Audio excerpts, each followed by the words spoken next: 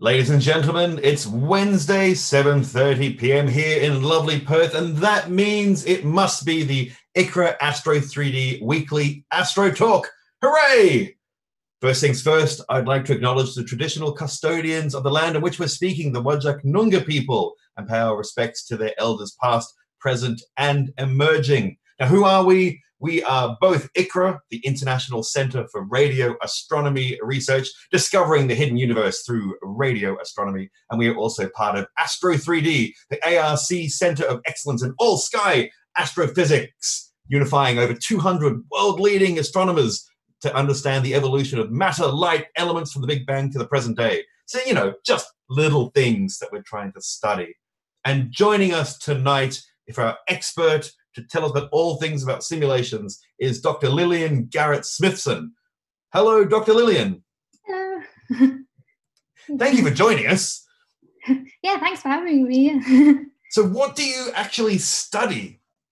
Cool. So I mainly conduct simulations. So I link models of the universe and simulations to big surveys like the SKA, so big radio surveys, and so my PhD was on modelling the places where stars are born, molecular clouds, and now I'm looking kind of more on galaxy scales and maybe even sort of regions of the universe, modelling them, seeing what we, how our galaxies evolved and why the universe looks the way it does today.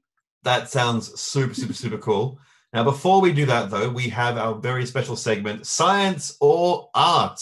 So if you wouldn't mind jumping to our wonderful art or science. So, ladies and gentlemen, what the heck is this? Any ideas? Anyone in the chat have any ideas? Anyone know what it is? Dr. Lilian, do you have any idea what it might be? Well, I can certainly see clouds there. It's definitely cloudy of some sort, isn't it? Some sort of, I don't know. It looks like some sort of radio survey to me, like a radio sky survey to me, just the colors, and I don't know, but it looks like something would be really nice to weave into like a nice shawl, and then you can have a lovely colorful shawl. It does, yeah. It almost looks like bubbles as well, kind of iridescent. Oh, okay, bubbles. Oh, yes, I can see the bubbles. I can see bubbles in it. Yeah, there's something going on there. It's interesting. So if you have an idea, you can always check it out at ICRAR on our Twitter, and you can make your guess there. We'll tell you on Friday, because I don't know what it is, and Dr. Lilian doesn't know what it is. So you have to tell us what it is, and we'll let you know on Friday when the imps that run our Twitter page will tell us what it all actually is. Okay. So, ladies and gentlemen, enough of me rabbiting on. I think it's time to Dr. Lilian to wow us with the science. Cool, great.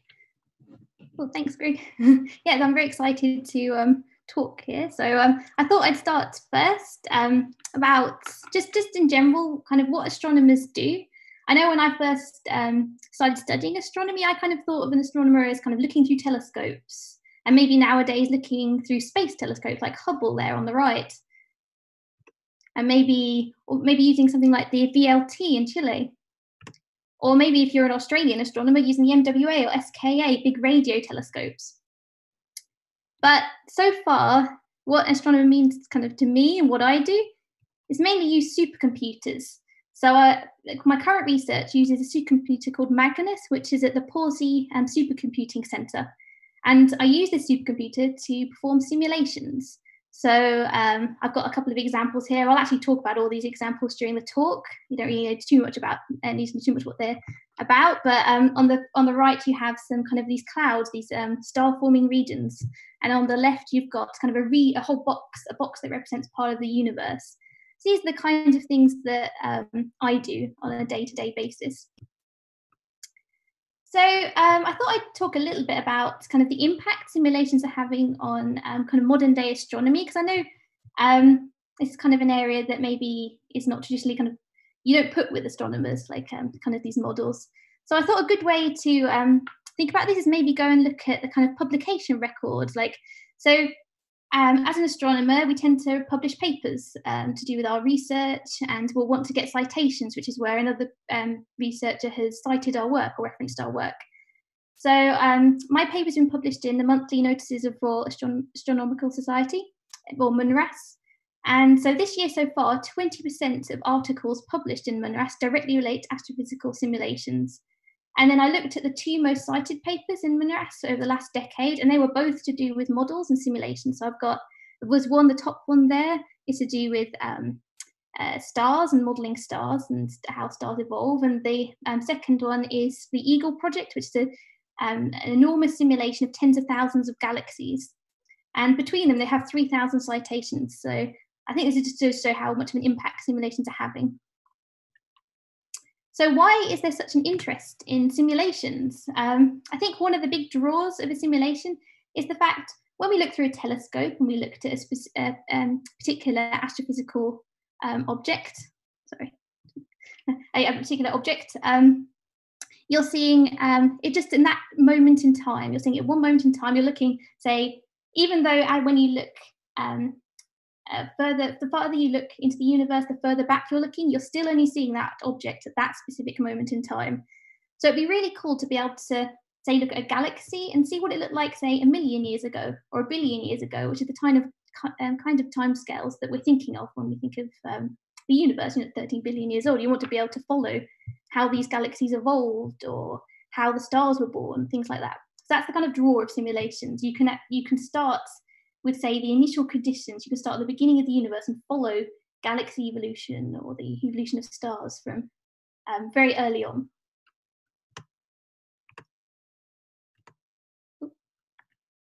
Cool. Okay, so I thought a great way to introduce simulations are to talk about kind of the simulations I do and talk about kind of setting up what we do to set up a simulation. So the kind of simulations I use in my research are called smoothed particle hydrodynamical simulations. So that's a kind of mouthful, and I'll talk a little bit about what that means. So on the left there, I have a molecular cloud. So this is Cepheus B, and this is kind of the stellar. This is where stars are born. This is kind of the stellar nursery. So the majority of the stars in our galaxy are born in molecular clouds like this. So they're interesting things to study because if you know what goes on in a molecular cloud, you know how stars like our sun were born. So if you wanted to simulate this molecular cloud, you might take a region of it. And then the smooth particle hydrodynamical part is specifically interested in the gas in that cloud. So gas in physical terms, we think of it as a fluid. So you can, the same equations that govern the gas in the universe, you can also think of governing water flow through a pipe. So engineers use smooth particle hydrodynamics too. So it's got quite a wide range of applications. And so the clue is in the name as to what SPH does. So what you do is you model your gas as a set of discrete particles, like this. So in actuality, we know that gas is actually made of particles. It's actually made of things like molecules, say like molecular hydrogen. For everyone who remembers their chemistry, there's I've got a hydrogen atom molecule there. So ideally, our particles would be the size of the molecules. That would be an ideal world. However, in our simulations, one particle might actually be the mass of a sun. It might contain that much mass in it. And then in the largest simulations, the particle mass is over 1 million times that of our sun. And this is because if you want to model something like the Milky Way alone has a mass of 1.5 trillion suns. So you're just talking enormous numbers. So to make it feasible, you really need to be having these larger particle mass sizes. Another way of looking at this is in your molecular cloud, in 2 centimeters of a molecular cloud, say you could take 2 centimeters, you have about 10 molecules in that distance. So if you look at on the right there, we've got the Eagle Nebula and the pillars of creation. So this is a molecular cloud where stars are forming. And if you took one of those pillars, it's sort of 5 light years in length. And this would mean you'd need to model 10 to the 19 molecules. This is 10 with 19 zeros. So these numbers are just unfeasibly hard. You can never model just a molecule. Oh, and I put a coin there because that's 2 centimeters, apparently the two Australian dollars. So you can imagine there are some issues with this approximation. And I think a good way of showing this would be to think about something simple like cooling. You might want your gas to be able to cool. And so cooling in physics, we really mean a gas is losing energy. So in reality, this all happens on a kind of molecular atomic level. So an example of a cooling process, it's got lots of different ways of losing energy, this gas, but say this would be an example. You have 2 hydrogen atoms there on the right, and each hydrogen atom looks like something on the left. So I don't know, yeah, again, this is going back to kind of you know, chemistry, I guess. So you've got your nucleus in the center, and you have an electron orbiting it on the left. That's what a hydrogen atom looks like. An electron sits in a specific energy level. And what can happen when 2 hydrogen atoms collide, like this, is that the electron can actually increase its energy and move to an upper energy level. So it's kind of taken that the energy that went into that movement, or that we call it kinetic energy, and bumped up the energy of the electron. Now, the electron can now radiate that energy it's gained away. So what's happened there is you've taken the original kinetic, or the energy that was trapped in the movement of those atoms, and you've actually radiated it away from the gas. So in net effect is that you lost energy from your gas and you've cooled. So you think that sounds simple. So if you wanted to model, say, lots of hydrogen atoms, like in the same mass as there was in the sun, maybe if we knew the number of collisions and we knew the amount of energy lost per atom, we could work out how much energy the gas loses and cools. However, molecular clouds, for one thing, aren't just hydrogen. They have other molecules there. You have some water, for example. You can see on the right there, you've got helium, you've got carbon monoxide, you've got lots of different molecules. And all these molecules have different energy levels and different ways of losing energy. That was just one of the ways they can lose energy. Sometimes they could vibrate, they can collide and then start vibrating. And as an example. And so simulators, we're kind of forced to approximate what molecules we think are there, what kind of energy levels are involved, what cooling processes are going on. So back to the smooth particle hydrodynamical simulations. Now the other key is in the name, and it's the smoothed kind of property. So properties in SPH simulations are smoother the number of neighbours to represent the fluid. And this is done with kind of a 3D sphere called a kernel. And this kernel ensures that the particles closest to a gas particle have a bigger impact on its derived properties. I won't go into that too much detail, but basically it just means things are smooth. And it links to the fact this is supposed to be representing a fluid, not just like individual particles. So we have our SPH. How do we start building our simulation? So we've got our gas. So that's represented by SPH particles. What else might we want to put into a simulation? So for one thing, we need to know how the gas should be set up. We could maybe, so when we look at the original kind of cloud, we know that there's areas where there's not a lot of gas, and there's areas where there's lots of gas and it's very compact. So how would we set that up in a simulation? There are a number of possibilities. So one, we could give the particles velocities, and in such a way that would lead to kind of a clumpy distribution like this. And we know kind of what kind of velocities that the gas kind of has in these clouds, so we could maybe kind of approximate this. Another thing we could do is set it up that way in the first place. You know, we know where we want the kind of dense parts, we know where we want the kind of voids where there's not a lot of particles. We could do that. And however we set it up, it really depends on what we want to find out from our simulation. Do we, for example, maybe we're interested in the distribution of the gas and where the voids are. So if we were interested, we probably don't want to set it up like that originally. But overall, however we set up the gas, this is called the initial conditions of the gas.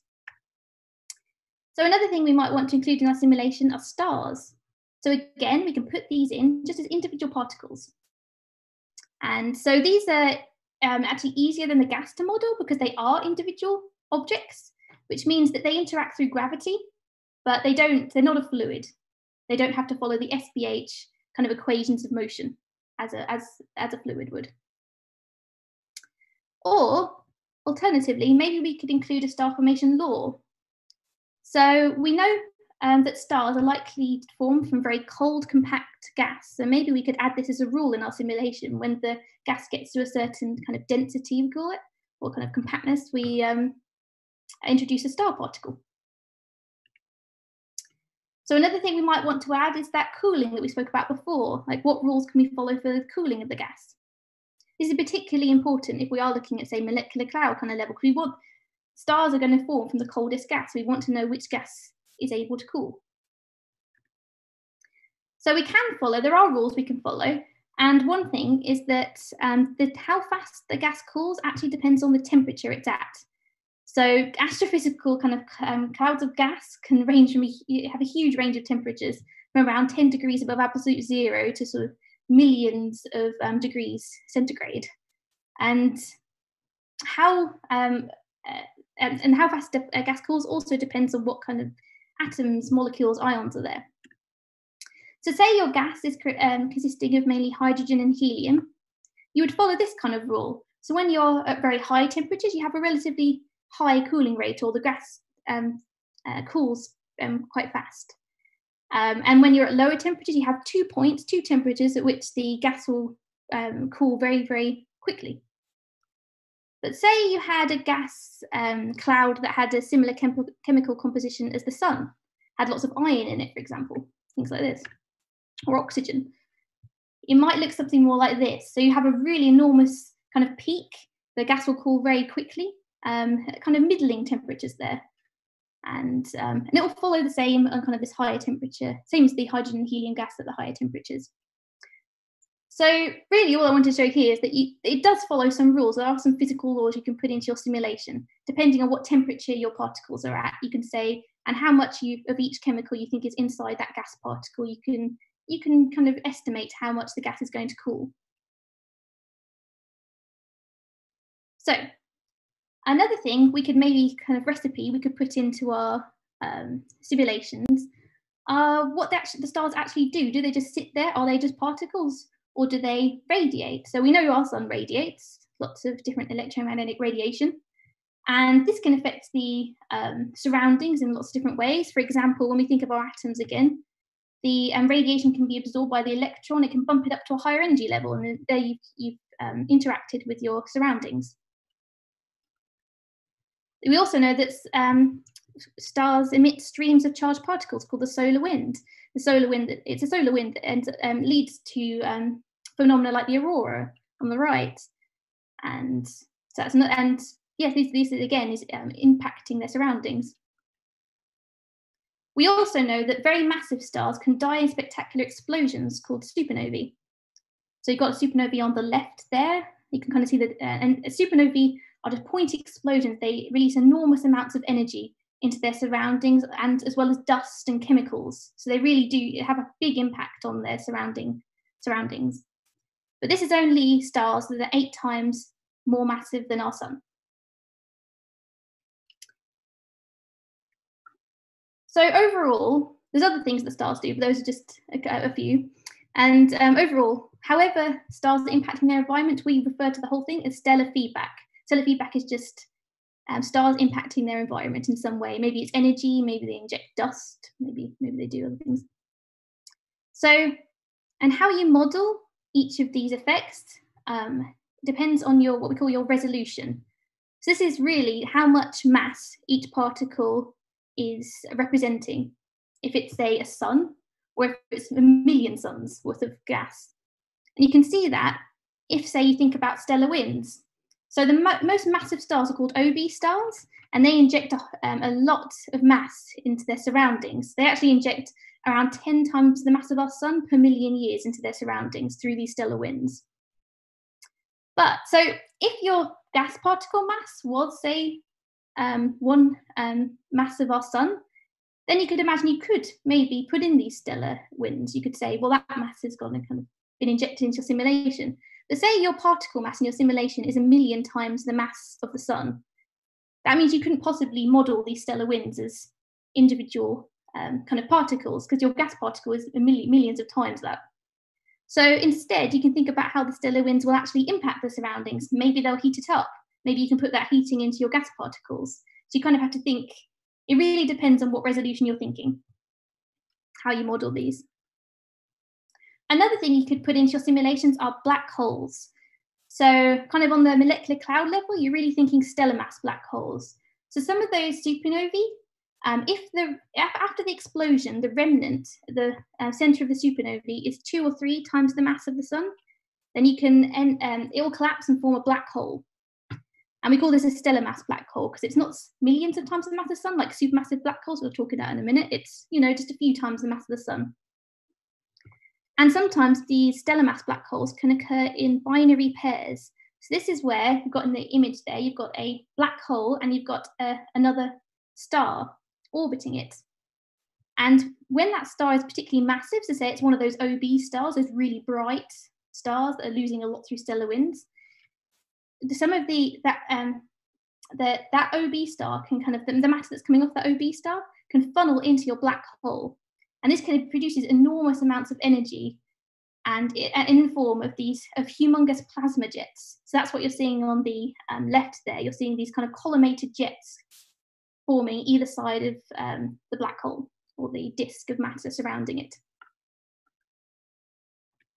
You can also include supermassive black holes in your simulation.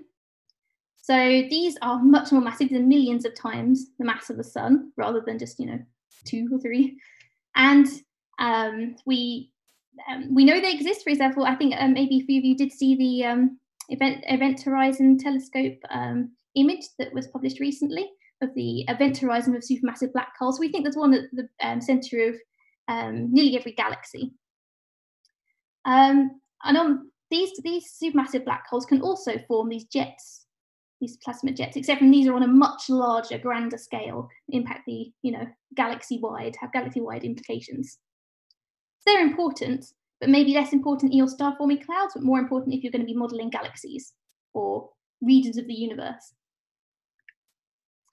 Another thing you might include if you're modeling kind of a larger scale kind of thing is dark matter. So a little history on this. So in 1933, Fritz Zwicky studied the motions of galaxies in the Coma cluster. This is about a cluster of 1,000 galaxies. And what he saw was that the galaxies were moving impossibly quickly to still be kind of connected to this cluster. They should fly off. There was something keeping them there, just as we're kept around the sun through its gravitational pull. So something was pulling these galaxies through gravity, but he couldn't see it in the amount of the matter he could see. There wasn't enough matter. So he hypothesized the existence of a missing or dark matter, which is literally matter that could not be observed. And now dark matter is still a mystery, whether it exists. We know there's something there that's keeping these. This is not just on a kind of clusters of galaxy scale. There's on a galaxy scale. There's something that means the motions of the stars are faster than they should be if you just look at the amount of visible matter. So we include it in our simulations. Cool. So you have your ingredients in your simulation. You put it all together, all your different models. You can put in different physics. So I've just done a few of the things you could put in there. And then now what you can do is you can maybe tweak them. So for your star-forming cloud, you might be interested in your the initial conditions of your gas, how fast it's moving initially. You might be interested in your star formation law. You might what happens when you change that. So I just ran these, a few small simulations just to illustrate this. So on your left there, you've changing the initial conditions of the gas. You've got those velocities. I started with velocities, different velocities for the gas particles, and then changed that. And you can see that has, so each of these images, I should have said, is regions of gas. So where it's redder, it means it's a more compact gas, and where it's yellower, it means it's less compact. And then each black dot is a star that's been produced by this star-forming cloud. Should have said that first, sorry. So yes, on the left there, I've changed the initial conditions of the gas. And then you see that's had an impact on where the gas is, the distribution, also how many stars have formed. And on the right, I've changed the star formation law, and that's had less of an effect than the initial conditions. And yeah, that can tell me something too. So when you do something like this, when you tweak the initial conditions of a simulation, it's known as a parameter study. And this can be very useful. And maybe I'll illustrate this now. So using the results of a simulation. So say you've run kind of your parameter study, what can you do with it? What does it tell you? So I think one of the really cool things that simulation can do, it can give you indicators of the physics that's going on in these astronomical objects.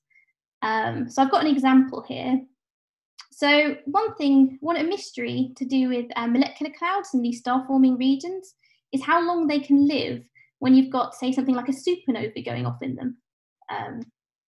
So yeah, how could they survive that? Or could they survive just simply the radiation from the star initially? Because stars are forming, they're injecting this radiation. Would that cause the cloud to kind of explode? Would it disintegrate it? So maybe to answer this, you could set off two clouds. You could vary, say, your stellar and what stars you put in. And these are just two simulations of different types of stars and looking at kind of the supernovae, particularly supernova feedback. And you end up with kind of cavities.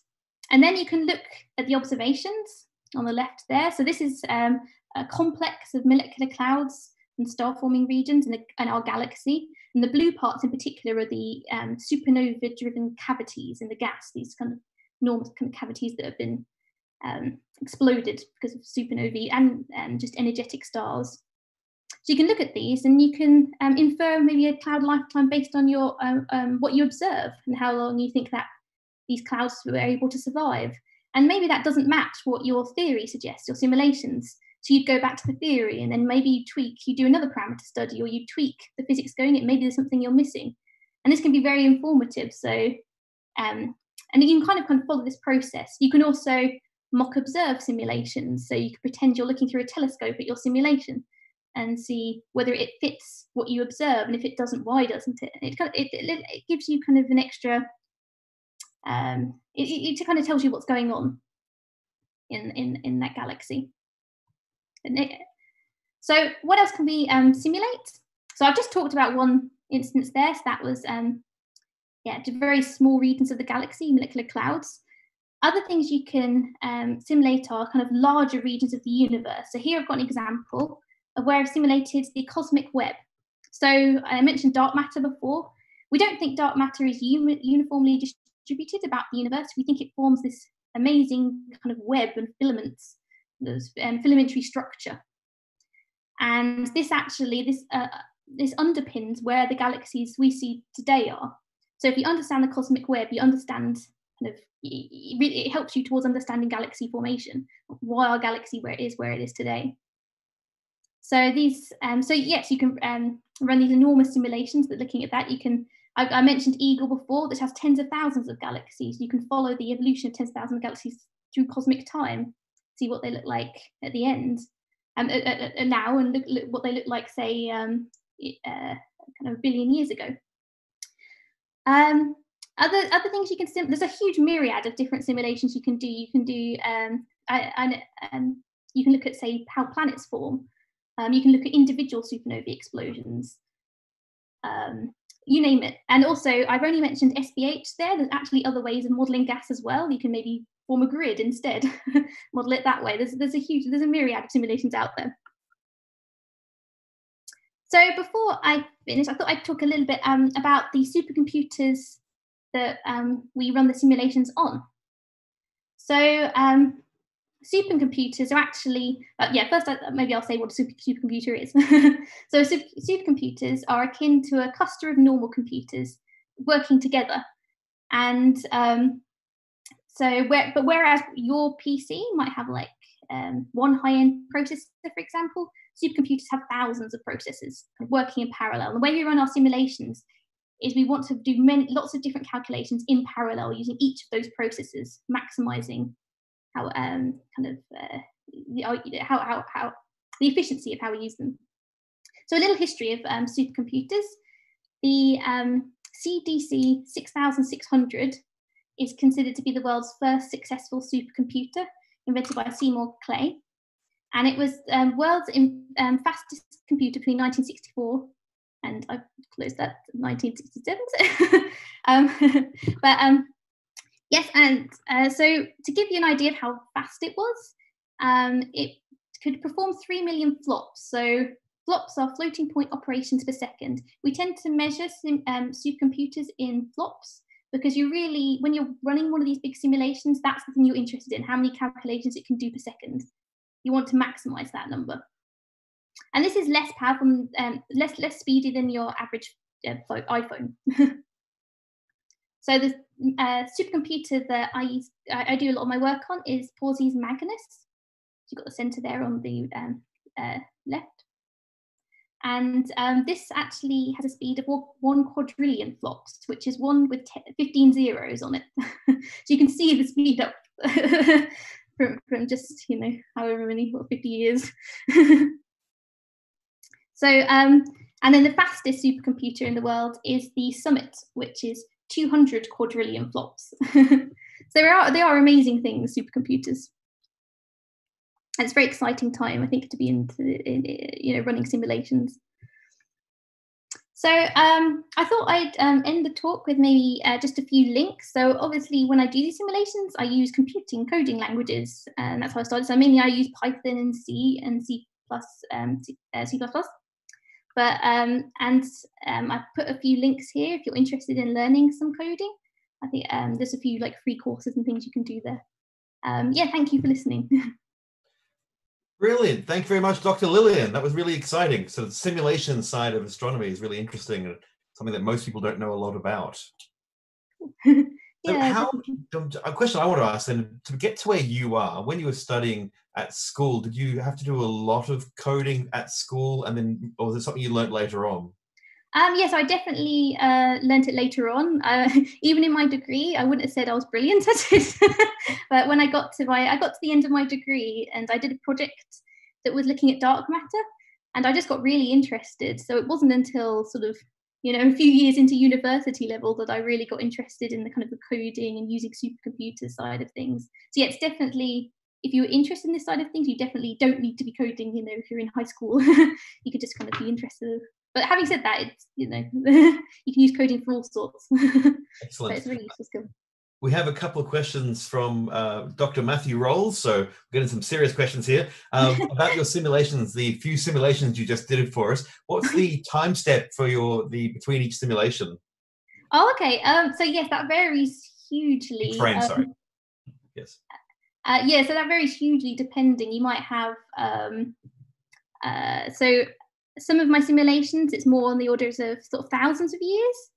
And that's a really good question, actually, because it really depends. Obviously, and some of them more kind of towards the million years kind of end, depending on how big the simulation is. And it's a really good question, because if you're, say, looking at stars, some of your stars, your largest stars, only live for millions, on the order of millions of years. So if your time step is something, similar to that, or maybe 100 times smaller, you do really need to be. And you say you have a supernova go off, how do you inject that energy into your simulation? Yeah, so it definitely varies between the simulations. And another question from Matthew Rolls: any love for Fortran? Yeah, I have used Fortran a bit. Yeah, my supervisor Chris Power uses a bit more Fortran than I do. So yeah. Here's a question for me then. How do you model something we don't know anything about yet? Well, not much, as in dark matter. So we don't know what dark matter is, but we model it. So how do we know we're actually modeling the correct thing if we don't know what it is yet? So I guess, yeah, it's a really good question. So I guess the reason, say, I would use it in my simulations is because we know something's there. We know something is holding. If dark matter wasn't there, the stars would be flying off. They'd have too high speeds. They wouldn't be bound to the galaxy. So we need something gravitationally there. But the nature of dark matter is something that, say, other simulations might be interested in. They might change how, say, it interacts with normal matter, and they might tweak that and see what differences that would create. One thing you can do is start maybe at the beginning of the universe, change kind of the nature of dark matter, follow it through and see what differences there are, whether we get the same sort of galaxies. And then that's the great thing about simulations, you can kind of see something that's obviously wrong, say. but often what's more confusing is when you get a few different solutions to the right answer. You get galaxies that look kind of normal. They they have the right kind of mass of stars, say, for how massive they are in total. And then you have to so it gets more subtle effects. So we finish up there. If there's any more questions, feel free to ask them. But if you're too shy to ask, you can always contact us at ICRAR, and we'll pass on your questions to Dr. Lilian to answer in the future as well.